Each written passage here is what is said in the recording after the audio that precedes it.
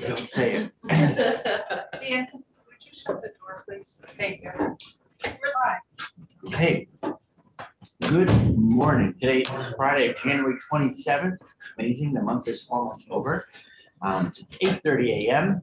and we are continuing our work to meet and greet the people who help this state do its energy work. And today, we're Peter Walk with us from Efficiency Vermont.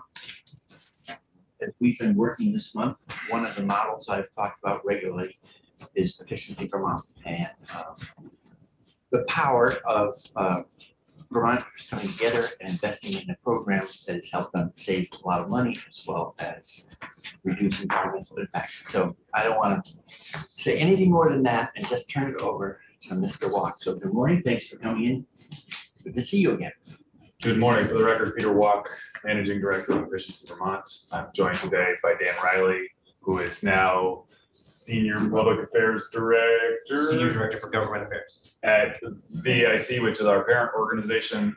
Dan, you may know, has been promoted into more of a nationally focused role as we look to support other states and other entities trying to achieve the mission that we all care about as well. So Dan joins me today to provide me with the factual backup for the things that I am a little new on still. This is my 8th month, I believe, of this role. Look forward to being here with all of you. It's nice to see new members around the table, and it's nice to be here with old members who I've spent many an hour with over the course of the past few years. We call the old members alums. Senior. Seniors feels a little too close to home.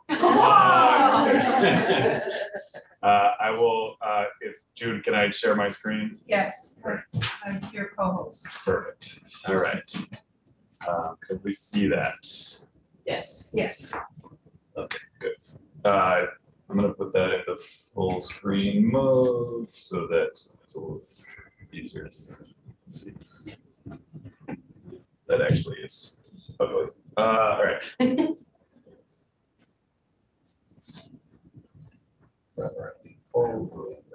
Oh, either is Different fine. copies. I will adjust. What's that? Different copies. I did not bring copies. I'll get some. Okay. Yeah. You're so kind. I'm not sure where my scroll bar went here. Well, it's not going all the way to the top.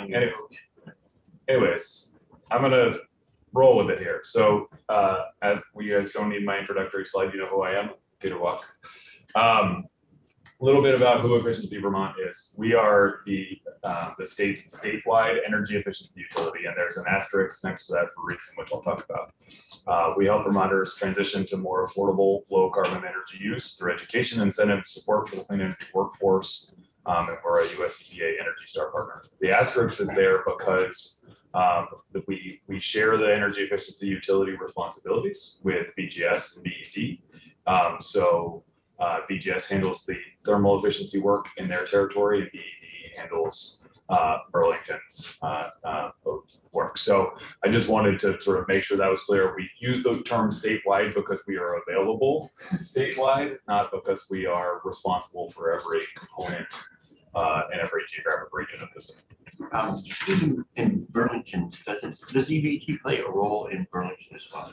We work in close partnership with both of the other energy efficiency utilities. So for something like the Act 151 work, where we're supporting dealerships on helping them get ready for the EV transition, that is in detailed partnership. We make sure because there's detailed accounting for all this, that we're all accounting for who's getting credit for those savings claims in a detailed fashion. But it's partnership is sort of key to all that we do. And I'll talk a little bit more about that as we go forward. The general public thinks a lot about energy efficiency and Efficiency Vermont as the provision of incentives to help them achieve their own personal energy. That is a component of what we do, and it's the largest component of our budget, but it is a component. The technical assistance we provide, the work that we're doing with supply chain partners, contractors, with education, one-on-one guidance to homeowners and businesses, that direct technical support to businesses who are trying to work through complex problems. That is all critical and part and parcel to the entire program. The incentives are ultimately what sort of make it pencil out for a business or for a homeowner, but they wouldn't have gotten there without the other components along the way. So it's an important reminder that the work goes beyond simply putting passive incentives out into the world and hoping that people take them up on, because this transition is complicated for everybody, and so we need to make sure that we're working through the whole thing. Can I ask a quick question on that one? Yep.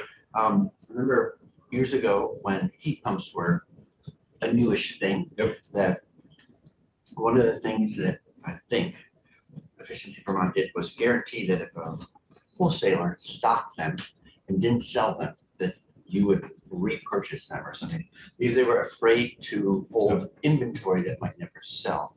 So it was like helping the supply chain feel confident enough to become supply chain. Do you still play roles like that? We do, whether that's a specific one I would have to get back to you on because it's before my time, but the roles that we play, we do a lot of that work with supply chain partners to make sure that technology is available in Vermont. Vermont is doing very well in terms of heat pump installation relative to partners, and a huge part of that is the work that we do all together in this sort of energy ecosystem to make sure that there are heat pumps available and the right technology and the people to install them. I know you heard from Mark Stevenson from Vermont Energy earlier this session, and he's a great example of somebody who's really leaned in, worked with Mitsubishi to make sure that he has it, and really worked on the apprenticeship side model to make sure that he's got the workforce to do it as well. So they're great examples of those kind of partnerships across the board. This is a good sort of snapshot. I know you had questions on from seeing notes from your conversations that on sort of the value of the program as a whole. Because I don't have my my notes in front of me, because they're part of the PowerPoint slide notes.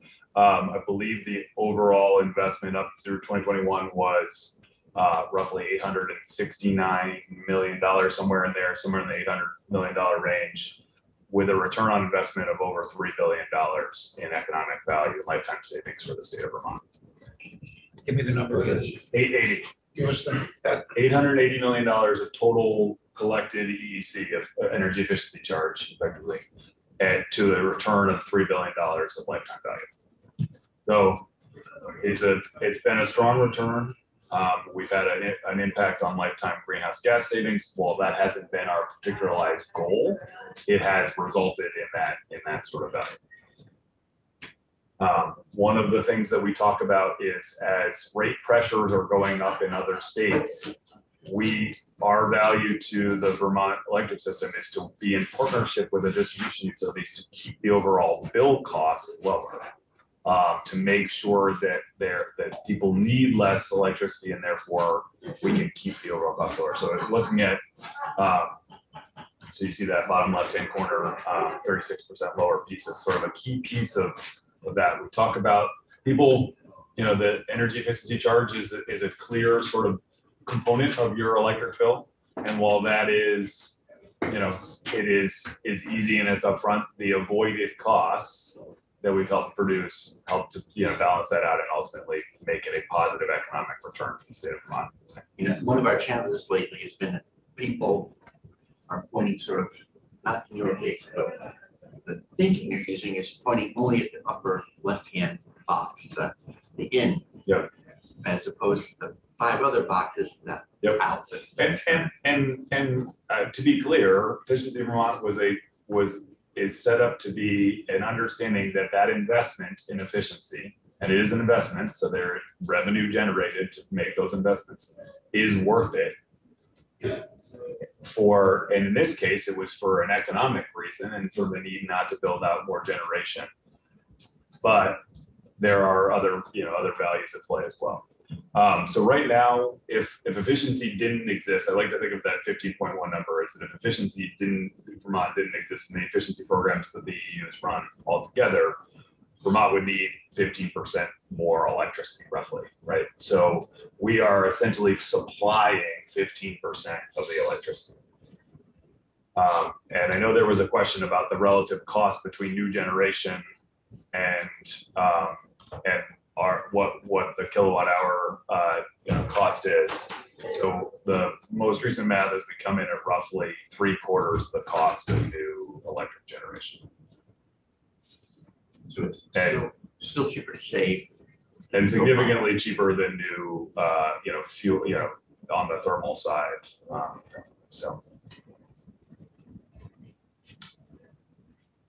I wanted to put in a little bit of a sort of, how we do our work, because I thought it might be helpful to you in sort of understanding as you're thinking about larger policy issues. The PUC, the Public Utilities Commission, oversees a long-term 10 and 20-year forecast for energy efficiency.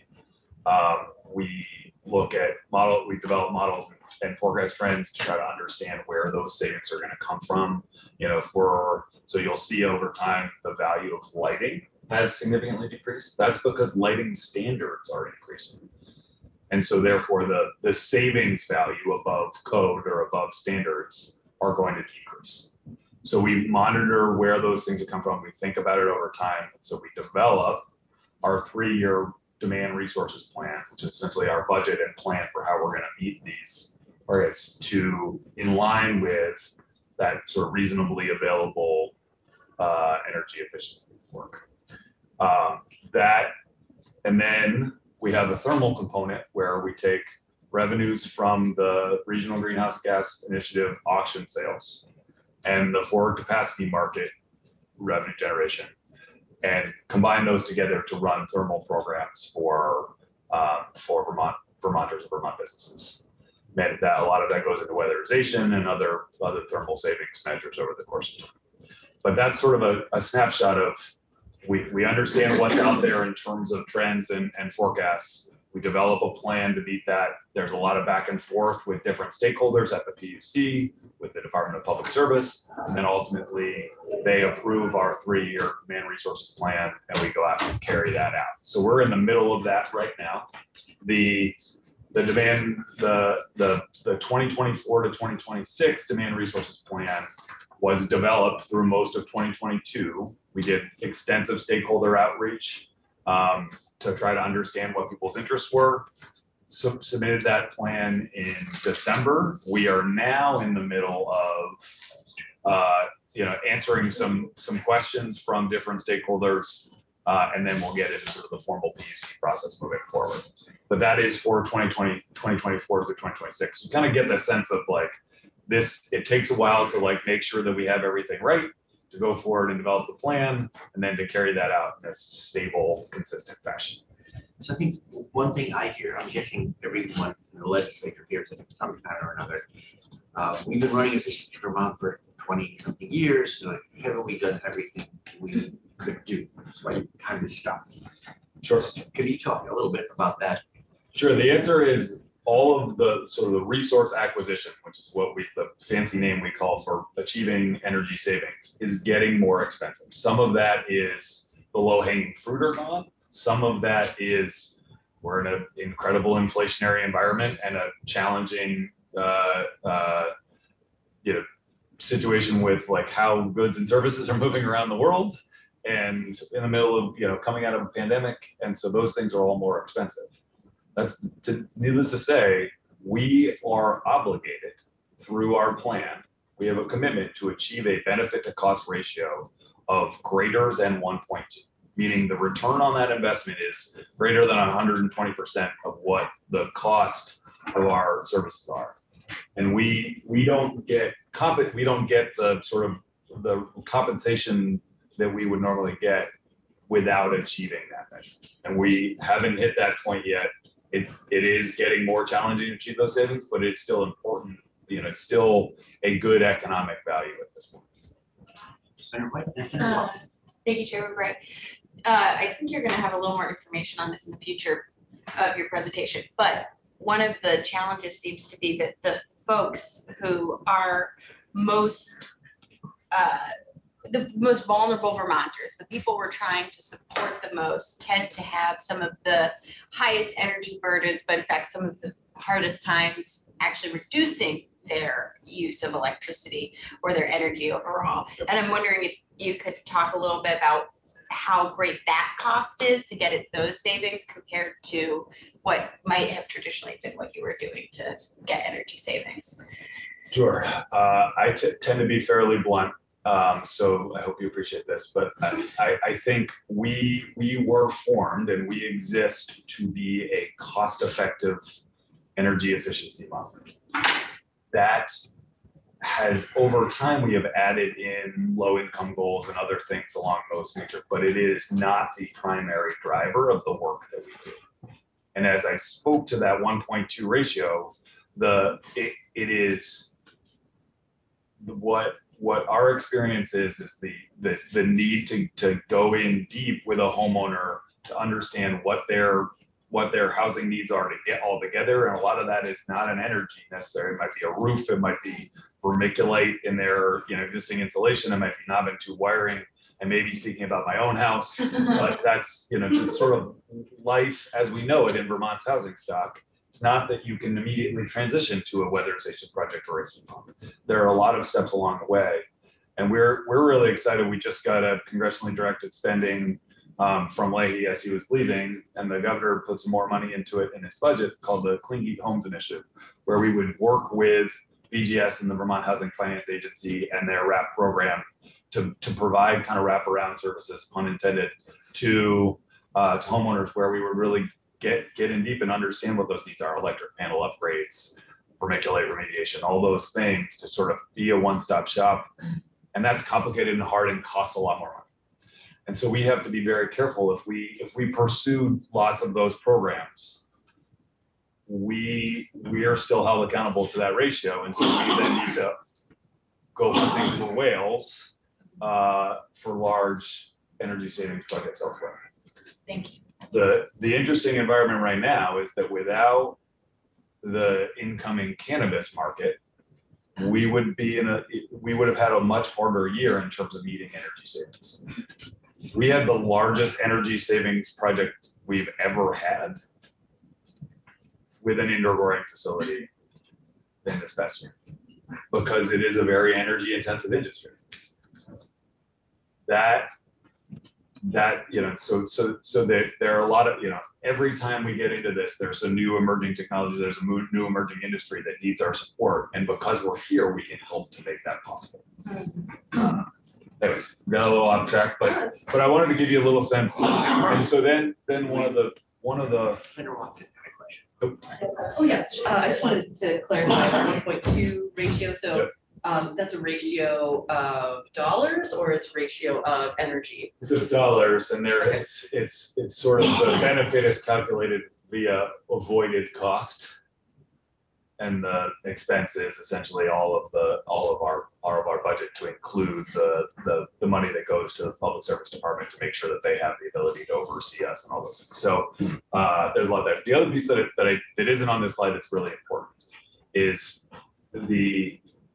while our budget and how we achieve the plan and the actual energy efficiency charge are related, it is not a direct one-to-one relationship, because it is applied to the volume of electricity sales to then meet the budget. So that fluctuates up and down. So for 2023, the rates, generally speaking, are mostly going down. There's a couple of instances where that's not the case, but we can already start to see based on a 2 years past sales number. So we understand that for 2024, it's likely to fluctuate again. And we tried to sort of blend those rates a little bit so there isn't as much of an impact. That, I just wanted to be clear that, so it's not like our budget goes up and the EEC goes up and there's an intervening factor in there as well. All right. Going to the budget quickly, go back to that slide where I showed you all of the things that are necessary components. This is really where that comes in. That 50% number, that 50% budget of our budget goes out in incentives. But there are a lot of other pieces, the technical assistance, the support for contractors and other things in other program costs that really are that training and education, that support through our energy or efficiency excellence network, the EEN, where we work with contractors to help them be able to support the work that we need them to do, right? It's a great partnership. because we all have interest in making it work. Are you planning, you know, certainly happy to wait, to talk a little bit about the Energy Efficiency Modernization Act, where that Yes. fits to this overall portfolio? I am indeed. So so I wanted to, those are the kind of big picture things. I'm gonna blow through some of these slides a little bit quickly because I want to get to some of the questions that I know that you'll have. Again, this is just a reminder of all those things and how they fit into the budget. This is the, like, if I only had one slide to put up, and I know it feels a little hokey, but we do everything in partnership, and that hasn't always been the case. And I really appreciate the way our partners have leaned in with us to solve some of these hard challenges, because the construct could lead to a lot of competition and unnecessary infight. And through partnerships, we're able to go further, we're able to do more together, we're able to reach more Vermonters and have more impact. So we work with a ton of different folks to make sure that we're out there every day. And we're not always, we you know, sometimes fall down as any communication and whatnot happens, but really appreciate the partnerships that are out there that we work through every day to try to make this stuff work. As we talked about, the Efficiency Excellence Network is our contractor network. It is, we help, you know, they end up being the action arm for, say, a weatherization project. If you want to get an incentive through, you can come find a pro or a retailer on our website, go through that process.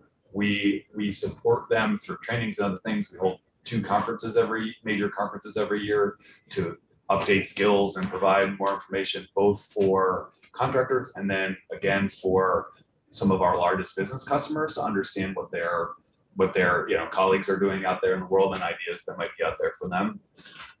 So the Efficiency Excellence Network is a great way in which we take what is the incentive budget and maximize its potential to make sure that we have the trained, ready contractors ready to go to do it, that connection with the customer, and the sort of ongoing updating skills and other things. We are relying on our contractors, and so we try to make it valuable for them to be part of the Efficiency Excellence Network and move forward. So While we're on that one, can I ask a question?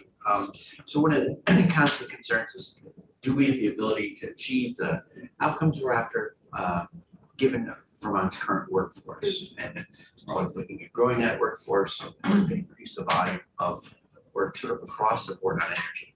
What's been going on in your network, and do you have that workforce concern?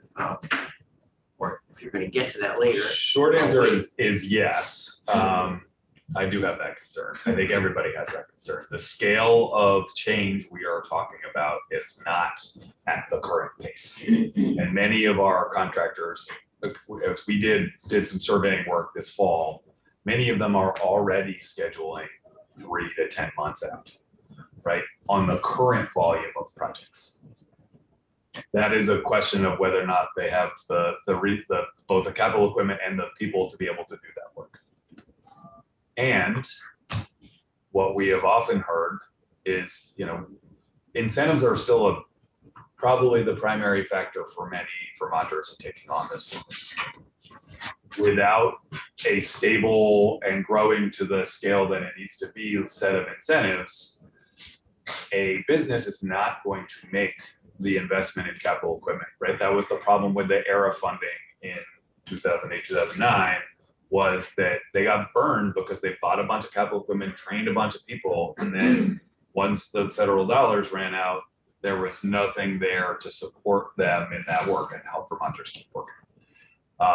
And so they're rightfully wary of that investment. And there's people are the workforce has reprioritized other things through the pandemic, and we are going to continue to need to work on that. You have made some investments that we're a part of that are important, but that is a stable business model to meet the demand is a key component of whether or not that. Did you just say that we spend a lot of money helping to train people how to do weatherization or efficiency work? Yep. And they're now out doing it different, they're employing their other jobs now. Yes. Right. In 2008, 2009, with air funding, there was a ton of investment in training and capital equipment to support the work. But ultimately, in the end of the day, the state support to that work was only so much, and so it needed to kind of retreat back to the sort of the previous level of workforce and whatnot, and so people were left. They took other jobs for Yeah. the They reasons left, that they left, and the switched jobs. and the businesses were burned in the process, right? So Right. so stability is key. Let's keep moving. So we do a ton of education and promotion outreach. We're around the state, all over the place. I will admit that we did have to remove one of your colleagues from several of these slides because in a former world, Senator White was one of our community folks out there doing this great work.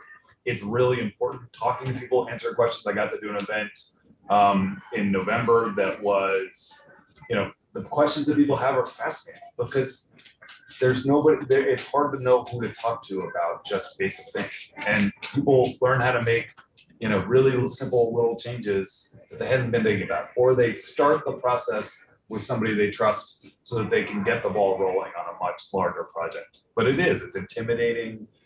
It's a lot, the systems are complex. It's not just like replace compliance and move on with our lives. It's a lot of capital equipment. It's a lot of disruption in your home. It's a lot of any number of things. And so being there, being focused, being out there talking and providing basic education is really important. We are out every day thinking about how do we work with small grocery stores and country stores about how they more efficiently cool the food they have in their stores. Right? The leakage from refrigerant systems is a huge driver in emissions and a major source of energy waste for these small businesses. They need support and assistance. They don't have the wherewithal to go out and hire their own, many of them don't have the wherewithal to hire their own engineer to go through all this work. So our ability to sit down with them and talk through what they're seeing, what they need, what time they have, what capacity they have to sort of be project managers for this work is really important. And those relationships get founded from small businesses to big businesses is really important because you have a trusted ally to be able to help you work through these challenging problems. You have a lot of repeat customers. Oh, yes. Yep. Absolutely. One of the cool things that happened I know this has been a topic, the Clean Heat Homes is a sort of example of how we go deep with folks, but during the pandemic, one of the things that was really helpful, obviously people were wary about having anybody into their home. Oh, yeah. And the virtual home energy visit was born where you could sign up, do a sort of Zoom or FaceTime walkthrough of your home with one of our energy advisors, our energy consultants, thinking about how, what options you have. And was it perfect? No, I mean, it's a bit like a virtual health visit versus a physical exam. There are certain things you're not going to get, but it helps people move down the path towards starting to make some investments or changes in how they did things. And so people really valued it. We weren't trying to sell them on anything. That's part of the value of being a third party is we don't sell things. We work through others to provide services. And then we have in 2022, we received 21,000 calls to our customer service. And those could be 5-minute calls or they could be an hour, right? And we have trained energy advisors who are ready to help answer a lot of questions along the way to help make this. So When an energy coaching visit is over, besides knowing what options are out there, you help people prioritize their spending and know the cost of all those options. as much as we can, it does, that probably that next step in some of those cases we need an energy audit so that you could do the detailed sort of cost savings piece, with blower door testament things to be sort of, but it is for many people, and I can think about my own experience, the energy audit was a bit overwhelming because you get a lot of information all at once, and it's, you know, big numbers and it's intense. Starting more on the, here are the things to think about, here's the path, would have helped me along the way to know sort of what I needed to prioritize. I want to go quickly through our thermal programs. It's obviously an area of interest for this. We use TEPF dollars, the Thermal Energy and Process Fuels Fund, which is the RGGI and the FCM revenue generation, not a charge on anybody's bill in any form, to provide weatherization services, to provide thermal efficiency services to businesses and other things. We do that in a number of different ways. We try to have sort of different steps along the way. There's a DIY weatherization program where you can get money back for doing simple things that you can do yourself. We work with Free Thermal very closely, arm of Capstone, to do low-income multifamily retrofits, which is a great program.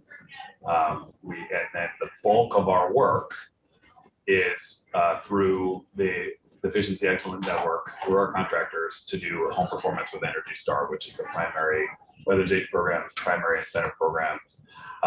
And then we try to inform when we meet with a customer who would qualify for the OEO programs. We try to help them understand that there are no-cost solutions available to them as well, to help make that kind of entire network work. How do you know if they qualify for an OEO? So there are a number of things along the way where we can do that. We do work with, we contract with third parties like Opportunities Credit Union to help us, to have them do that evaluation of income for us, because we do home energy loans as well that can be income sensitive. That is a challenge, and I think it's a challenge across the board. You're going to hear some from Dan next week about the IRA bill, and there's a lot of challenges in there because the federal government would love to have incentives be available at the point of purchase, and point of purchase income sensitivity is really hard unless you accept that most of the time people are going to be relatively honest, and the auditing function and the work to verify may or may not be fundamental. So there's a lot of factors in there, and it's something that everybody struggles with. But I know there are partners like in the housing community, talking about this with Maura Collins the other day, who they do it all the time, and it's not a big deal. We don't do it as often, and so it's a little more, we don't have the muscle memory. But we are, right now, we have partnered with DGS to offer up to 75% of weatherization costs, up to, I believe, $5,000. And as we get into more of the ARPA weatherization discussion in a moment, we're working to try to increase that dollar figure even more. This is a bit of a sort of trend line of where we're going. It's been a little bit fluctuated over the course of time, but with things coming online like the ARPA dollars and RAP and other things, we're hoping to be able to do more. You've probably heard from us in the past on the likelihood of a significant decline in the forward capacity market revenue, which would lead to lower revenue to be able to spend on weatherization over time. That has been offset at the moment by higher than normal RGGI prices. But we do still anticipate eventually the FCM market not producing as much as it has previously. Want to talk a little bit about heat pumps. This is the annual uptake in cold climate heat pumps. Right, starting in 2015 with only 1,300 to now 2022, we saw almost 11,000 in a year.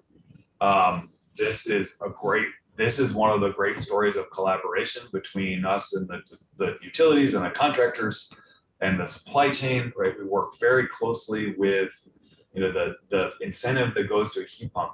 It's typically applied before you even see it on the price tag, so that there's a stable market for so we get a bill from FW Web rather than an individualized application for a heat pump. it's a very efficient system. It makes sure that the prices are low, that people can see that up front, that they're not having to do the math in their brain about what the incentive gets things down to. And there's value for us from a thermal and electricity savings, and there's value on the tier 3 side for the utilities. So we work really closely with them to make that happen. Is that related to tier 3, the tier 3 program? Yes. Okay. So that's where they get to claim savings to their, or claim the energy saving or the greenhouse gas savings in tier 3 Yeah. for the heat pump installation. So I believe we partner with most of the utilities around the state to make that. Here's a quick forecast. This, I will say, does not include any of the investment from the Inflation Reduction Act. But interestingly, we're going to start to see at the end of this decade, people replacing existing heat pumps, right? Right now, we're in a model where you are transitioning from one heating system or augmenting a heating system with a heat pump. We're going to start to see some of the need for replacement. So the numbers will be more stable, ultimately, such as we get with regular, normal, as we know it normally. This is where I'm going to start talking a little bit about the Act 151 work. As a quick reminder, in 2020, you passed the Energy Efficiency Modernization Act, which became Act 151, which allowed the energy efficiency utilities to spend a portion of their budget on greenhouse gas emissions reductions programs. This is one I'm incredibly proud of, the partnership and collaboration that happened. We often talk about, what happens after somebody has had one of the state OEO run weatherization activities done. What happens to them is their follow-up, is their waste. This is this amazing follow-up program where we get the list of people recently weatherized from OEO, partner, reach out to them, partner with the utilities, find ways to match so that we can provide them with a no-cost heat pump, right, to help them start to make that full transition in their energy use and not simply have their existing system be more efficient under a weatherization. It is a great wraparound piece. It is challenging under the cost effectiveness approach that I mentioned previously under our current work. We could do it, but we'd have to balance it with other things. And so this is a way for us to really get in and focus. And it didn't launch until this fall because we had to work through several things and there was a pandemic. But we are already oversubscribed and working with the DUs to see if they want to do more and reallocate some of our budget towards this program. Sure. What, I was just gonna ask what funds this project? So that is a portion of our budget that we have dedicated through an update to the DRP, the Demand Research Plan, that provides money to go to these projects. Okay. And so it's it just is within part of our it. existing. It's not new. It's not separate. It is a component of our budget that we have proposed. So the Act 151 is due to sunset at the end of 2023. We think it has been a successful program, and we're happy to talk to you going further about what that could look like going forward. There's a bill, I could pull it out of my pocket, because that program originated here, and I think we're gonna lean into helping it continue to go. And the same space and this has been where the majority of our Act 151 budget has gone to, is to supporting the market as a whole to sell and maintain and be able to support the transition to electric vehicles. The Act 151 was very clear that we didn't want to get into the tier 3 savings claim space. So our work has really been more in the sort of soft side of the market transition, working with the dealers to help them install charging infrastructure, to train sales staff, to incentivize the sale of electric vehicles.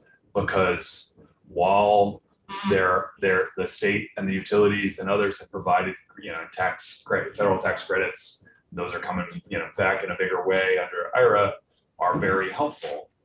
Dollars alone are not sufficient to make it happen. And if we're gonna have the small businesses in our communities able to work on people's cars and to sell them vehicles, they need support to be able to make this transition. Ford, I should say, the original equipment manufacturers, the main sort of car manufacturers, need to make this transition, right? Through the clean cars rule and clean cars 2 rule, and those things. They need to get more vehicles on the roads. Dealing with a bunch of small dealers is a challenge for them. And so they don't care whether those businesses exist as long as cars are being sold in Vermont. But we do. They're part of the fabric of our community. They're a huge part of how people engage in the transportation space. And so we really enjoyed supporting them. We're interested in doing more. They're having a meeting coming up next week. I'm looking forward to hearing feedback from them on how the program is working, how the marketing is working, trying to get information out there. So can I just sort of check my way of talking to other people about this? Part of it, when we started this pilot, was because the state had failed to step up and pass a major transportation fuels or heating fuels program, we were sort of stymied in a way. And this was like, okay, one day we will do that. And how do we start to get ready? How do we get experience out in the field, figure out how it would work? And you all have been, I think it was just like, pioneers sent out ahead of a bigger migration. And the conditions of the larger policy change has not yet come to pass. And so there is still significant value in continuing to do this work and to meet the need that's out there. Even there's another bill we're working on, we're not talking about today, but it's not online till 2026. So it's still 3 years off. So we're in a pilot phase. And most importantly, we're not just working with, not most importantly, but importantly, we're not just working with new dealers. We're also talking about used car dealers as well, because that is the fabric. Like, we think about EVs as being new vehicles. Ultimately, the conversation is about how do we have a stable source of used EVs in this state, because most people, I don't know what the numbers are. I should. 73% of automobiles registered in the state of Vermont are registered as used cars. Things that are found. But right, so that market has to be robust for us to actually meet the significant reduction requirements associated with the global warming solutions. All right, you've heard us talk in the past about our energy burden report. That is effectively the total cost of somebody's energy procurement, electricity, transportation fuels, heating fuels, relative to their income. And what we see is, in many instances, transportation tends to be the highest burden of those. And in many cases, that's because we are a rural state where you need to drive long distances to get things. Electricity tends to be the smallest component of that. You see the area in and around Chittenden County. Some of that is income standards. Some of that is the relatively inexpensive nature of natural gas relative to other heating sources. But we are working on an update to that now. As we're always trying to update the way in which we do the calculations to provide more value and to help think through the inevitable questions that come to that. And we're still working through that now and hope to have something done here at the early part of this year. But it is the relative points and the challenges that face from previous versions of the report are still equally as valid. And Kelly Lucci will be next week. So we'll spend time on that. So I don't think I gave Senator White's answer as much attention as I would have liked. Equity is a huge focus for us, right? And I think that we are not currently adequately meeting the needs of all Vermonters. As we talked about, we are looking for to be as cost effective as possible. And that is often in conflict with the need to service people who have more challenges accessing our programs. So a couple of things we've picked communities to focus on, to really dig deep with stakeholders on, to understand what the needs are. And I'll be very honest, we met with 5 families in Winooski. We had done all of, sort of the appropriate homework, got everything ready to go, had translation services ready to go, had all of the things that we thought we needed, right? Had good partners in the community to help understand. And in every instance, they were unable to access our programs, and it had little to do with the need and our ability to support. There are lots of other complicating factors along the way. So if we're going to if we're going to achieve the reduction requirements that are necessary in the Global Warming Solutions Act and our other energy goals and comprehensive energy plan and other things, I often, putting on my previous hat, I talked about emissions reductions as, the globe, the atmosphere doesn't care where the emissions reductions come from. But the people who spend their money and and deal with their comfort and their lives on the energy that's used that produces those emissions sure do care. And so we need to think about if we're going to reach the goals, we can't simply rely on low-hanging fruit and market-based market sort of rate solutions for all these things. We have to be able to dig deep and help our friends and neighbors who need more assistance and more coaching and more, the time and capacity to be able to do these things. How does that figure into your, do you have that metric 1 to 1.2? Yep. Driving things.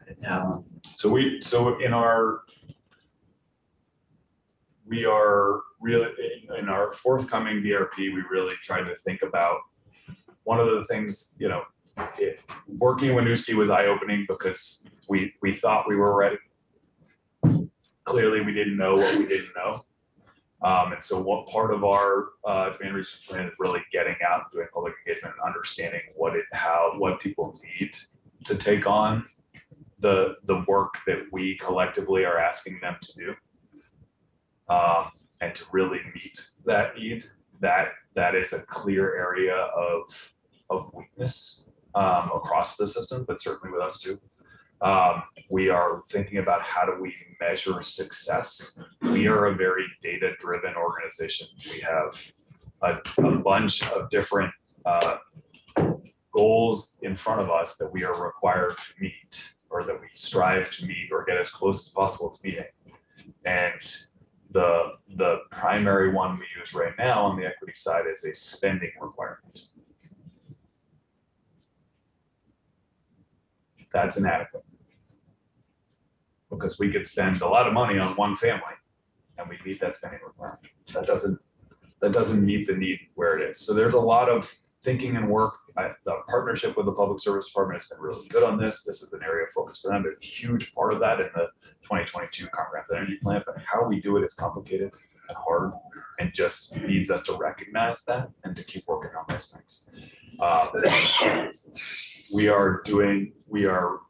I think the Clean Heat Homes program is a great example of leveraging one-time funds to try to understand what people need, so we can think about programming moving forward that is more stable and ongoing. So we don't have that cliff that we talked about with the RF funds. But it's not an easy conversation, but it starts with a consistent level of commitment that is a necessary component of the transition, that it's not an extra thing, or it's not a let's carve out a small component of the budget to make sure we do that. It's a critically important off the top effort. Well, it's great to hear you talk about that and appreciate it. And no, we have some programs that are sort of purely passionately driven, like life. And Passionately driven? Yeah, we don't want people to be cold at home. Yes. And then we have programs that are driven by a metric, like 1.2, and you have to use kilowatt hours. So they're different beasts, and it's great that even though you're under that other metric, that you're figuring out ways to. We always try to, create a little space for creativity. But yeah, you're talking about the difference between a system that was set up as a social service versus one that was set up to be we exist because we're cost effective, right? If we weren't cost effective, the model never would have moved forward. It's cost effectively driven, not compassionately driven. Well, We have like oil dealers do everything they can to not have us use light heat money to weatherize. They want us to buy fuel with light heat money. And they find reasons to push us to buy fuel. I think that's all we do with lighting. That's what I'm saying. It's a There are social some program. swaps around within OEO that make some of the weatherization possible, but I'm not going to touch. I'm not gonna go into it. Third rail. I have knowledge that it's not helpful in this context. I wanted to anchor a little bit around, you all have trusted us in recent years with significant investment that we then put on the ground in support of Vermonters. This slide doesn't include the initial CARES Act funding, which I believe was $29 million for 15. So 29 total for school indoor air quality. The initial 14 was about that sort of emergency assistance during the pandemic, helping schools stay open and survive, right? Now we're running a program to get deeper into mechanical ventilation and other things with partnership with the Agency of Education. You initially proposed a tranche of $5 million for low and moderate income weatherization. Now we are, you have then added $35 million on top of that. That we have been working closely with Public Service Department on making sure that we are ready to do that. As you have heard from everybody, the ARPA money is complicated, and when Treasury comes out with final guidance that is different from the initial guidance midstream, made sure we had to dot our T's and cross our I's, so that we can make sure that the federal government doesn't try to claw that money back. But we're going to get ready to roll, hopefully get a grant agreement in place with the department and get that money starting to roll out sort of Q3 of 2023. So we're going to have, it's going to be a short period of time to spend it, but we're excited about it. We're excited about the opportunity. It ties in great with the Clean Heat Homes and other programs to be able to just make a big push in the next few years. You've made investment in workforce development, as I talked about, and there are some other dollars flowing through OEO that we're trying to work in partnership with. There's a lot of need there. The Switch and Save program, which is about sort of appliance switch out, we've worked with some of those dollars.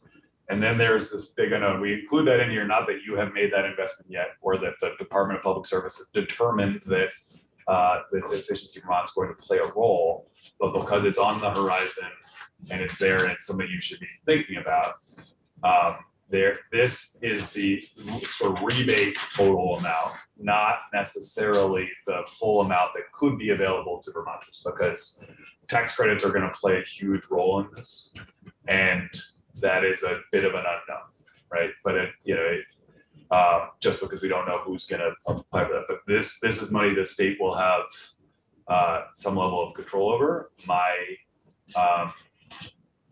counsel, Dan is your expert. He's going to go through some more detail on this next week. He knows this better than anybody, but like anything with lots of is passed kind of last minute. It came together. We're happy that it came together. And there's a lot of work going on about how does it actually work. And so I know patience isn't necessarily this building's strongest virtue.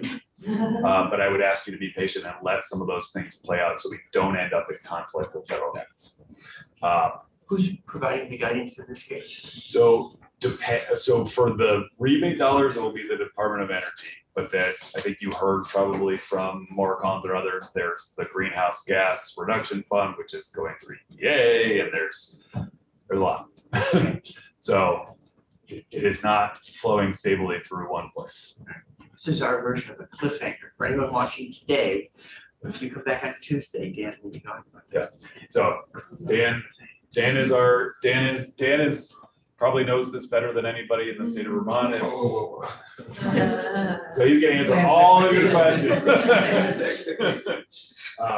But that concludes my slides. I know that was a lot, but I figured it would be helpful to go through them and have to kind of talk through all the stuff that's happening for you.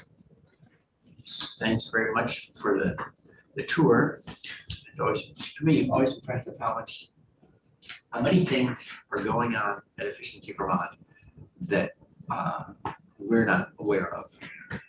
It helps get ready to do even more. So, committee, we have a couple more minutes before we're on to our next guest. So, fire away with questions. I can't imagine we don't have questions. Can I ask the question I've asked for the last 3 days to various witnesses? Is it about Maine? What might that be, Mr. Chair? I don't think that's the Efficiency Vermont question. Oh, I'm gonna go ahead and ask it anyway. Try to be concise. Why does Maine have the lowest electric rates in New England? Is it because they are smarter than us, luckier than us, or is it some divine intervention? Normally that comes in the form of a written note, so I'm not sure. I have not done a detailed analysis of Maine's rates. Ultimately, where our value comes in is to the size of the average bill, which we have helped keep Vermont's bills low. But certainly, I'm assuming you've asked this question to the Department of Public Service. Not yet, but we asked it to ISO yesterday and others, and basically they'll get back to us on this question. I would have to tell you the same thing. Thanks. Are you a vermiculite victim? I am. I am a home remodeler myself. In my spare time in my own home, and I broke down a bathroom, got down to the last board, and found 4 inches of vermiculite sitting in the bottom of the stud base, and $4,500 worth of remediation later, and I have no vermiculite until I found knob and tube all through the floor. Oh my God. I was days away from signing my contract for weatherization and heat pumps and stuff with, I guess, Capstone. Yep. And they said, well, we got to hold off because we're having a meeting about vermiculite, and then banned. I'm thrown out in the backyard in the snow. Vermiculite gets kind of lumped into a number of sort of health and safety concerns within a home, right? A lot easier if it lumped, but it doesn't. It just dribbles. Yeah. So mine, clearly trickled down from somewhere, and likely was in the sort of attic at some point. Now my attic is finished, and know there's blown in insulation in the attic. Don't know what else is in there in the floorboards. So sometimes the response from your average homeowner is to go, I just need to not open that door and go in that room for a while until I can formulate a plan. Formulating a plan is hard because you don't know where to start, what the costs are without sort of ripping everything apart, getting everybody out of your house for 6 months. I think Ms. Phillips told us last year that they were,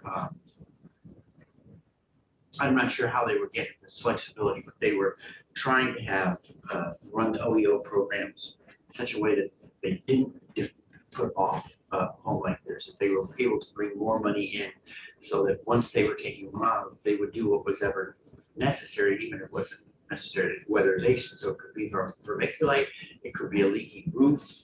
That is That is a huge factor. When you think about moisture as a huge issue and the process of a leaky roof gets, it's an equally as challenging problem. I think that they were able to have some of that flexibility under the ARPA appropriation that you gave them that allowed for some focus on other things. There's also been support over the years through the Vermont Low Income Trust for Electricity, which I happen to sit on the board of, that has provided money to a state agency to do the things that they cannot afford to do because the funding streams don't allow it. So last question to you, Senator Watson. I realize that we don't have a lot of time, but I'm interested in your version or take on the origin story of Efficiency Vermont. And I realize that could be a long story, and but maybe we don't have time for the whole thing, but. Neither Dan or I were around for that origin story, obviously. I would be happy to sort of provide some more details on that, but it was a lengthy process trying to understand it. It started out, there was a lot of iterations along the way to get to the point where we see the program as it exists now. So it did not happen overnight. It wasn't clean. There were a lot, and there were many iterations that have gotten us where we're today. And because of that, there's a lot of there's a lot of sort of extra stuff that goes along with it because sort of you tend to grow and to take on more stuff and more oversight and all those things that don't necessarily relate to the current program, but exist from the past. So, needless to say, as you think about programs in the thermal sector, there's no light switch for this one. You can't create a program overnight. It's not possible. People can't respond to deliver on the ground to people's homes overnight. So time is an important factor to work through complicated details of all of this. Thank you. One thing, an offer is that I've heard over the years that Efficiency Vermont is now such a mature organization that there may be an unproductive level of reporting and oversight in your operations, and that maybe given the maturity of the organization, it could still be operated in a very fiscally prudent manner, but it might be a more streamlined process to do that. So if that's something you all are interested in discussing, then I'd like to sort of pencil that into our calendar later this year. I'd like to give the PUC some credit for that. They do that kind of update on a regular basis. Certainly, I think that is a factor. We do lots of great reporting that has, as things have become more stable and sort of people are comfortable with processes, whatnot, things take on lesser value over the course of time. I don't know if we need a solution from you all at this point. I think we're comfortable with that partnership. It's going to take some work on our part to understand what we think, has value relative to the effort presented, but I appreciate that offer. Okay. All right. Well, we're the government. We're here to help. All right. Thank you very much, Mr. Walk. Good to see you again. Appreciate the opportunity to be here with you all today. So our next guest is remote, and just so people know, we're going to be hearing next from Jared Ulmer at the Department of Health. Good morning, Mr. Ulmer. Good morning, everyone. Okay, so we're getting a little set up here on slide slide. So I think this is maybe the 5th or 6th year that we've had Department of Health in, and wanted to just review again the health. When we first started talking to you all, someone said, well, why would you have Department of Health in when you guys are actually running something like a weatherization program? And the reason back in the beginning was we really wanted to understand the impact on health of making these sorts of investments in people's homes. And so we have 2 new members on the committee, so we'll have to make sure that they've heard your testimony. And then I know that you folks are working all the time, so love to hear about, any new information you have since we last talked, which I think might be 2 years ago. So, Great. Thank you so much for that intro, and appreciate you all accommodating my virtual testimony today. I have toddler duties on Friday mornings that make it impossible for me to get to Montpelier by 9:30. But thank you for having me. And yes, I'm very happy to give some updates on some things that we're working on. I don't think you expected, and I don't plan to comment specifically on S5, but to accomplish what you suggested, which is just to share some health considerations that we think about related to home energy, and hopefully can help add some richness to your conversations. And just for introduction, I'm Jared Ulmer. I manage the Climate and Health program at the Department of Health, and I've been in this role since 2015. For those of you who aren't familiar with the program, I kind of work in two areas. One is on identifying and trying to respond to expected health impacts of climate change in Vermont. And a lot of that right now is focused on preparing for hot weather events. And the other part of our work is kind of what we're talking about today. How can we support health and equity through appropriate climate mitigation strategies? I'll actually touch on both of those a little bit today, but more so on the climate mitigation side. great, thank you. And yes, we weren't, our request for testimony today doesn't include any requests for commentary on affordable heat acts. Just wanted to make, you already said it, I just wanted to confirm. Thank you. Sorry, I couldn't quite understand that. We thank you, and we are not looking to ask you to comment on S5. Perfect. Okay, great. Thank you. All right, are you ready for me to go ahead? Yes, sir. Okay, great. So I like to start with my key points and takeaways, and then I'll circle back and add some more detail on these. But some of the key health considerations that I wanted to address today. The first one I won't go into a lot of detail about, but it's sort of foundational to everything that we're doing these days at the health department, which is acknowledging that equity and affordability is really fundamental in this conversation, to make sure that everybody who needs, especially people that need assistance, have the resources they need to stay sufficiently warm or cool. It's just such a fundamental concern for health promotion. The next 3 points, I'm going to have a few slides each on those, and I can pause after each section for questions, or happy to take questions throughout. But the main points that I want to talk about today, number 2 is that home weatherization is such a win-win for health. I'll go into a lot more detail about that. 3, that reducing home heating emissions is great for health, whether that's from weatherization or other energy strategies. And that's especially relevant for reducing emissions from biomass, another topic I'll go into more.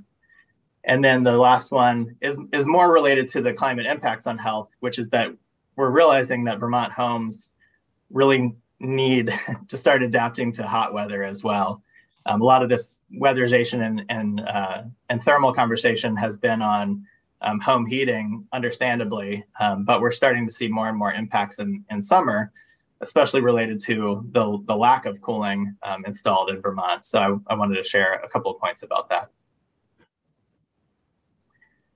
So starting with home weatherization, like I said, it's a win-win-win-win-win for us, at least 5 wins, there's probably more. And these I'll go into more detail on, but reducing greenhouse gas emissions helps avoid climate impacts on health.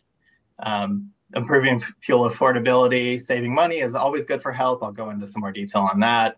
Improving occupant health is one of the areas that we've really focused in trying to identify ways that weatherization benefits the residents' health directly. Improving air quality, I'll go into much more detail on about how those weatherization projects actually provide benefits for all of Vermont through outdoor air quality improvements. And then that last point about in addition to improving in energy efficiency during the winter, we really need to start thinking about cooling considerations for Vermont homes as well. I think that last bullet is a new one for us since last conversation. Okay, great. Yeah, I thought that might be. And I'll go into more detail on that, but a lot of that is because there have been some really impactful heat events in states with similar climates to Vermont in recent years, and we're learning a lot of lessons from that. So something I was hoping to bring to your attention today. Great. But starting with weatherization, we know that a lot of folks seek weatherization because of the potential financial savings, in addition to improving comfort in their home. We know that from state weatherization data, many homes save 20 to 30% in energy costs following weatherization. And we consider that a health benefit in large part because we know that some of those dollars saved end up being spent on health promotion. Our partners at NeighborWorks of Western Vermont have shared some really great survey data from some of their customers who have stated explicitly some of the different ways that they've used their savings to support their health, including being able to buy health insurance that they couldn't afford before, or getting to doctor's appointments, paying off medical expenses that they had a hard time paying for, or purchasing healthy foods. And there's a lot of evidence from around the country of how these dollar savings from energy do translate directly into health benefits. That's a quick question on that one. Sure. Have you come across any data related to weatherization and home comfort as it relates to mental health? That my experience is that it is stressful to live in an uncomfortable home. Yes, absolutely. And I can go into this a little bit more in a few slides, but there's quite a bit of evidence about, as you said, sort of there's stress involved with living in an uncomfortable home that you can't keep warm. There's financial stress with paying the energy bills. There's social stress often with being in close quarters. In a lot of homes, some rooms may get closed off during the winter because it's too expensive to heat. So it sort of concentrates the social stress into smaller space in the house. A lot of folks struggle with wanting to have visitors come when their house isn't feeling very welcoming, in part due to the thermal condition. So there is a lot of evidence to support that that there are mental health benefits related to all those factors following weatherization. Thank you. Sure. And in addition to some of those concerns, we know that, again, from NeighborWorks of Western Vermont data, a lot of the customers that they've served before weatherization, they've asked about other health impacts they've experienced in their home, some of which might be related to home conditions, not necessarily all of them, but about a third of their customers report having some kind of breathing issues or allergic reactions when they're in the home, reporting chronic headaches, tripping and falling in the house. So we know that there are a lot of different conditions in the home that affect our health every day, and we spend a lot of time at home, especially now. So that got us really interested in doing a little bit more research on different ways that weatherization can benefit health, and trying to answer some of the questions like the one you just asked Senator Bray about mental health. So this is some information I've shared with you all before. This is from some research we did a few years back, trying to synthesize published evidence from all over the country about health benefits of weatherization. And on the left, you can kind of see the different ways that we found weatherization can improve the home environment, from saving money to improving comfort, improving air quality and moisture conditions that help reduce mold. And then on the right, you can see all the different health conditions that link to those from the evidence, including the ones that we just talked about: mental health, financial stress, social health. These are more or less ordered in what we consider the strength of evidence. So the ones at the top, there's better support in the scientific literature for general health improvements, and that's just sort of overall physical condition. A lot of that relates to the thermal conditions in the home. I mentioned social health, upper respiratory, sort of nose and throat conditions. And then there's more of a moderate level of evidence to support benefits of home weatherization for reducing asthma symptoms, reducing cardiovascular issues. A few of those others we've already talked about. And then there's a small amount of evidence about some other benefits like reducing injuries and some other infectious diseases and neurological conditions.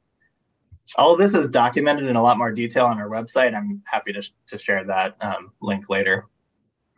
One of the things we heard about in prior years was that, and I just want to make sure, I don't know if you have an update or you can just validate that these stories I've heard are actually accurate. One was, I think, based on the Rutland Regional Medical Center. I think there was another one up in the Northwest, in Newport maybe, where there were individuals who were making repeated trips back to the hospital for, I think it was respiratory problems.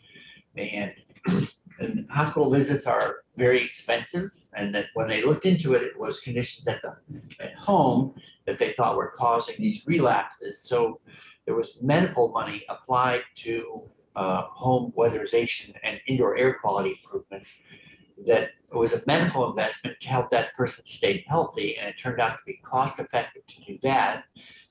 So one, I want to make sure that those stories that I'm remembering them right. And two, are you seeing programs like Medicare and Medicaid or other government health programs starting to quote unquote prescribe something like our weatherization program for the health benefits? Yes and yes, you're teeing me up very nicely.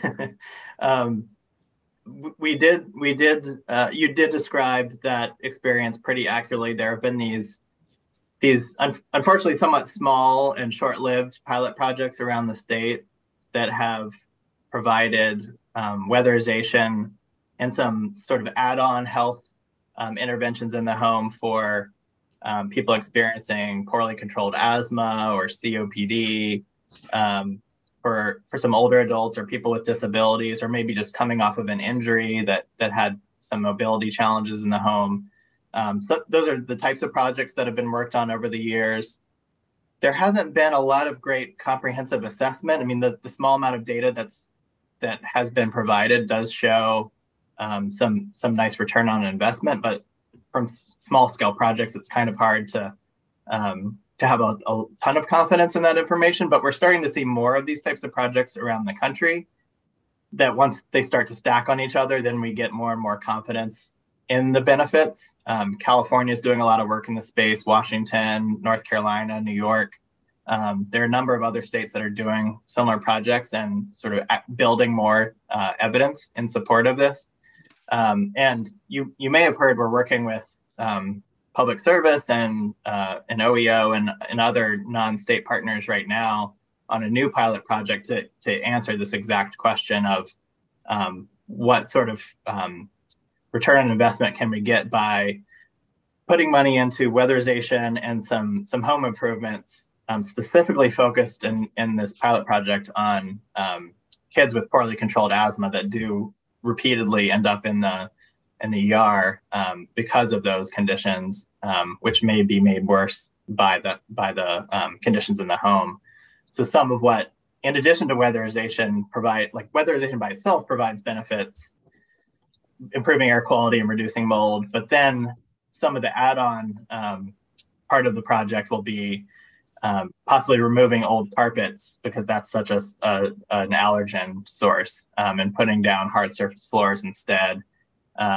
Providing some household cleaning supplies and sort of dust management supplies like dust covers for pillows and mattresses. Doing some enhanced ventilation, for example. It's kind of custom to each home, but there's a lot of add-on activities that can be paired with weatherization in a really cost-effective way, and add value to these general benefits that I'm talking about, and targeting those to the people that we think are going to really benefit most from those add-on services. Well, thanks so much, and I'm mindful of time. We can go past and into our break to finish your presentation, but I think we'll have to see us be able to loop back and say, are there any things we can be doing as a committee who sometimes I think of as, we have a deep interest in health and it's health writ large, inside and outside. And if we can do things to support that work, I'd love to learn more. Senator White. Thank you, Chairman Bray. One of the areas that I learned about where there seems to be a gap in funding is where so vermiculite, that's something that, from my understanding, we do have funding to address, but that would come from, there's a special fund or pot of money from the vermiculite mines or the producer, and stop me if I'm wrong. But then there are some homes that don't qualify for that funding, and then they can't get weatherization or the free services because the cost to remediate that first bit of work can often be in the thousands of dollars. So there's a gap there. Is this an accurate concern? And do you feel that there's ways that it can be addressed? Is that something, because that is very common in Windsor County for people to have that issue? Okay. Unfortunately, how you described it is about my level of understanding. We do have a separate program at the health department that focuses more specifically on that topic and remediating, lead, asbestos, vermiculite in the home. So I'd probably refer your question to them or to the state weatherization program, which certainly deals with this, on the ground on a lot of the projects. Thank you. Let's turn it back over to you again with your presentation. Okay, great. I'll probably just speed through these next because I think we've already covered a lot of the points through our conversation. But as part of that assessment, we did try to monetize some of the health-related benefits. And at the time, I think weatherization, this is 2018, weatherization cost per house was about $8,500. I know it's gone up since then, but at the time we found that health-related benefits were about 3 times the value over the following 10 years in relation to that initial investment in the weatherization project. Some of this was just from the in-pocket savings from reduced energy costs. Some of it was related to these health-related benefits for the occupants of the home related to reduced asthma symptoms and reduced cold stress and reduced heat stress. We couldn't really quantify that entire range of health impacts that I mentioned. It was just a level of complexity that we couldn't get to. But one of the surprising things we found was that actually a lot of the monetizable health benefit was related to outdoor air pollution and reducing emissions from the home, providing such population-wide benefits outside of the home that provided a really significant benefit. And I'm going to go into more detail in the next section about reducing emissions from the home. One other point I wanted to make here is that, as I mentioned, we were a little limited in what we could quantify in terms of health benefits, but right now we're actually working with partners, with OEO and partners at Department of Vermont Health Access to look at how Medicaid claims and costs have changed over time for people receiving weatherization services. So hopefully about this time next year, if I were to come back, we would have some updated information here that would be a lot more comprehensive and Vermont specific than what we estimated in this previous report. So just a teaser for later. And then weatherization plus health, I think I've mostly already talked through this, that there are a lot of different ways that we can add value to weatherization in combined into similar projects. So I think I'll just move on to my next section, starting on reducing heating emissions, unless there are any other questions about weatherization before I move on. Let's keep going. Thank you. Okay, I'll try to go quickly through here. So just again to acknowledge that whether it's from weatherization or other home strategies, reducing emissions from any fuel combustion is good for health. It's especially good to reduce emissions from biomass combustion, and I'll get into some of the details on why. I won't linger here, but just to list out some of the different health-related emissions that we pay attention to. Particulate matter is what I'm going to talk the most about. That has the most short-term impact on health, and that's basically all the tiny solid and liquid particles that are basically emitted as part of the combustion process. There are different gases like carbon monoxide, sulfur oxides, nitrogen oxides. All these are respiratory irritants. Don't have quite as much of an impact as the particulate matter in the short term, but they're still of concern. Hazardous air contaminants, and I listed a bunch of different categories. Those are a bit more concerning in terms of increasing cancer risks. And then greenhouse gases I listed on here don't really have much short-term health impact, but that's certainly of concern for longer-term impacts on climate change, and then the health impacts related to that. I'm not sure we have time, and we didn't ask for information on this, but I think maybe you can touch on it. Maybe we need to schedule additional testimony, but I think for the gases and hazardous air contaminants, it would be, I think, helpful and of interest to the committee to know what fuels are the sources of those different types of irritants. I'm glad you asked. I thought it was the next slide, which is going to be perfect, but it's 2 slides from now. So maybe I'll just make this quick point before answering this question, which is basically to acknowledge that there's no safe level of air pollution. We do have relatively clean air in Vermont, and it's fantastic.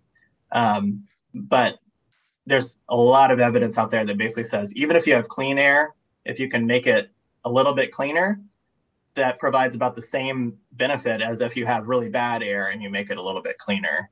So just to say, I don't want to use our relatively clean air as a reason not to address air pollution. It's great that we have clean air, but we can always do better.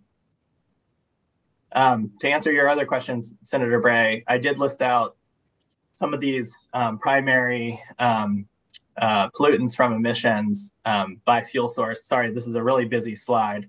I'll just kind of walk through one of these for an example. Particulate matter being the one that is most impactful is the first bar. And the blue section at the bottom is the amount of particulate matter in Vermont that is emitted as a result of residential wood burning. There's a little purple sliver above that that's related to oil. And then you can't really even see above that. There's kind of a light gray sliver related to natural gas and propane. So just to emphasize that most of the residential emissions of particulate matter come from biomass. A little bit, and just for comparison, I provided some other bars for all emissions from non-residential buildings. In orange, green is on-road vehicles, and then blue is non-road equipment, which could include everything from recreational vehicles to construction equipment. And then there's a lot that goes into the other category, and I'll just mention on PM 2.5 because that's fine particulate matter. Has a big other category, mostly related to unpaved road dust in Vermont that gets resuspended every time we drive down an unpaved road. But the story across the board is basically, carbon monoxide, residential biomass is again sort of the main contributor for residential fuels. Sulfur dioxide has a little bit of a different story because there's a lot of sulfur dioxide emissions from oil. So that's the predominant source for oil. And then residential fuels aren't a main source of nitrogen oxides. That's mostly coming from some of the other non-residential sources. Does that answer the question you were asking? Yes, thank you. Okay, great. Just to provide a little bit more detail on where fine particulates come from in terms of heating fuel types, there's a really wide spectrum of particulate emissions depending on the fuel source, where uncontrolled things like a fireplace or older wood stoves that were put online before EPA started certifying wood stoves generate a lot more emissions than anything beyond the EPA certification era, which I think was around 1990. But basically all of the wood burning heating sources generate much more particulate matter than oil or gas, unfortunately. Even the most modern wood boilers. There isn't great evidence on here, which is why I've sort of tried to insert it in here. This is a little bit of an older graphic, and the best evidence I can find shows that the modern sort of whole house wood boilers generate particulate emissions somewhere between pellet stoves and oil furnaces, but there's a lot of uncertainty there. And then just to emphasize that we can still even do better than oil and gas. Electric, at least at the home, generates no emissions. Upstream, it depends on the fuel sources used for electric generation, which again in Vermont is mostly emissions free. And then we can take all this information and translate it into estimated health costs. So this really helps emphasize where the areas of opportunity are for health benefits in Vermont. This uses an EPA tool called the Co-Benefits Risk Assessment Model, where I can plug in information about all the different types of emissions from categories of fuels in Vermont today, and do sort of a what if of like, what if we took them all away?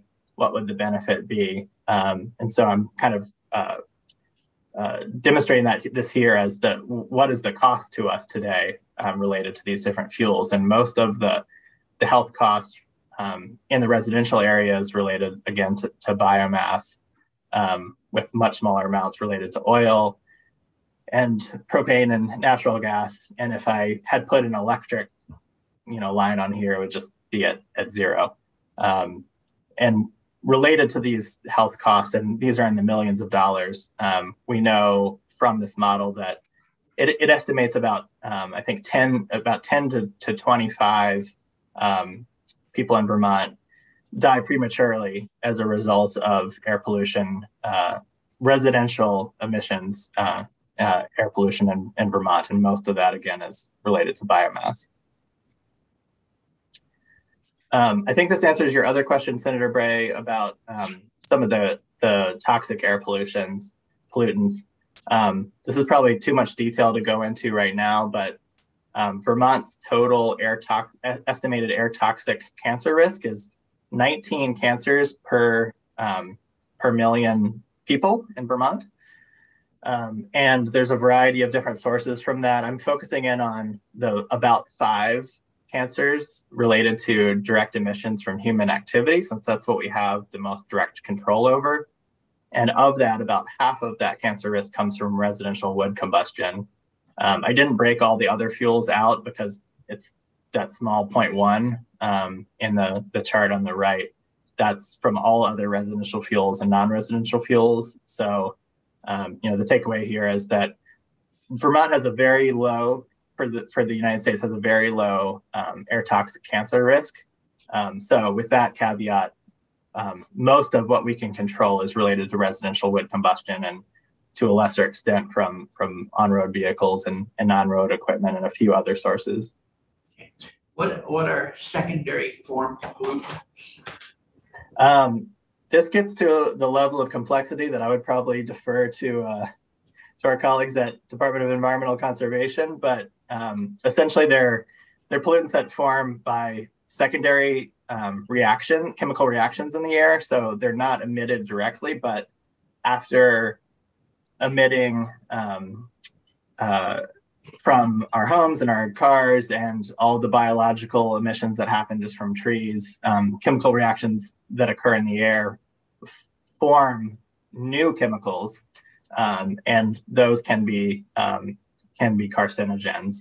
That's about all the level of detail I could say about that. I could come back with more following the meeting if of interest. Thank you. Sure. All right, and that was my last slide on the emissions, and I just have a few slides on the cooling needs for Vermont. So I don't know how much time you have left, but I'll pause here to see if there's any questions and make sure we still have time to get into that last section. If we could try to wrap up in like the next 5 minutes or so, that'd be great. Sure.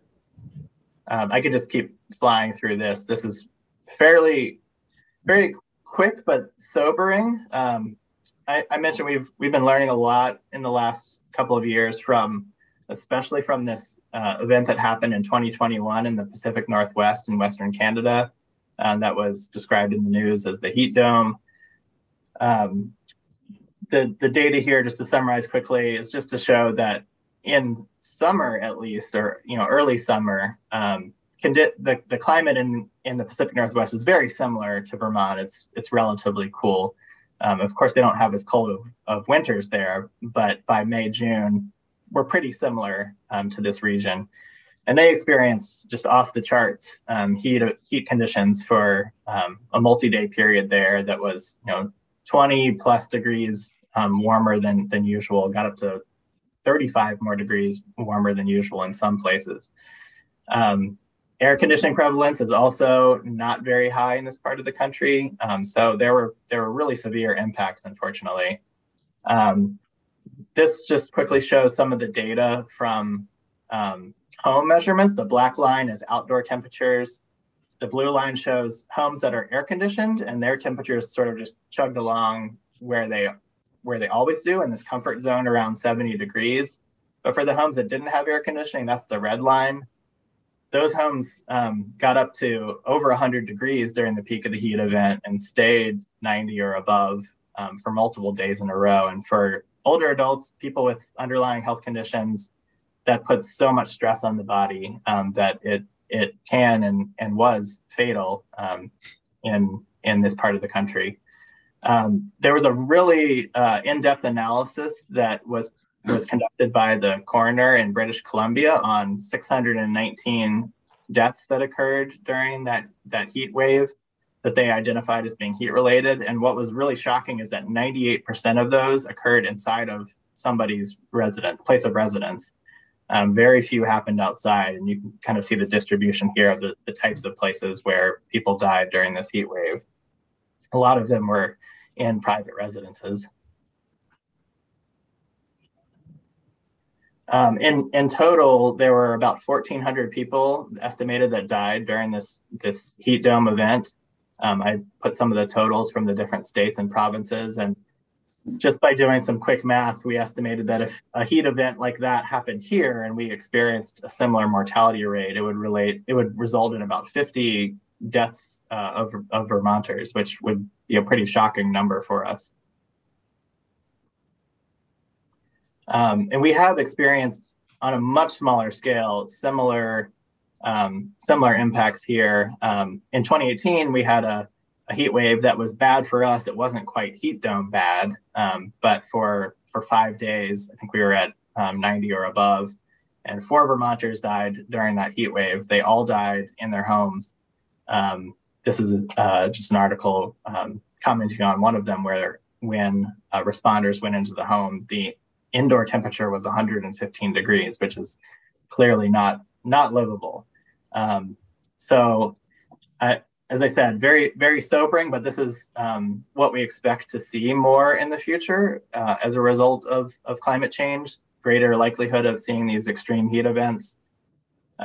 So in addition to thinking about energy efficiency during the winter and keeping people safely warm being absolutely critical, I just wanted to introduce the idea that we also need to start thinking about how some of these programs can maybe also help support safe cooling strategies during the summer, whether that's cooling in the home or cooled shelter spaces or social services. There's a lot of neat social programs that provide wellness checks and support to especially to people who live alone that can help prevent some of these deaths.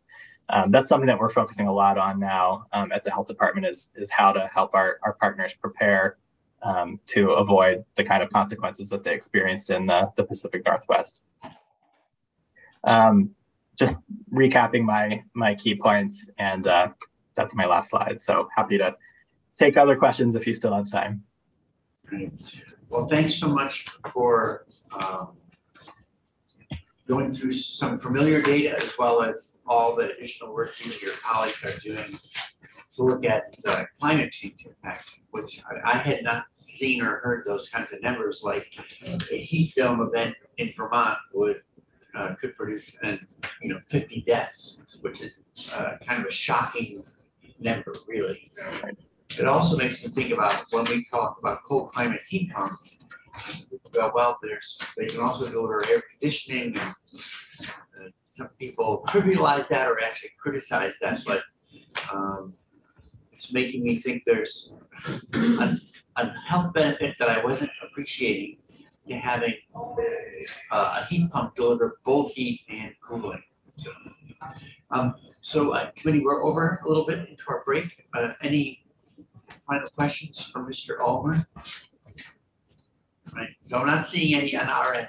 So thanks again for coming back to committee. I like your let's stay in touch. I'm guessing that we'll have more questions to ask downstream.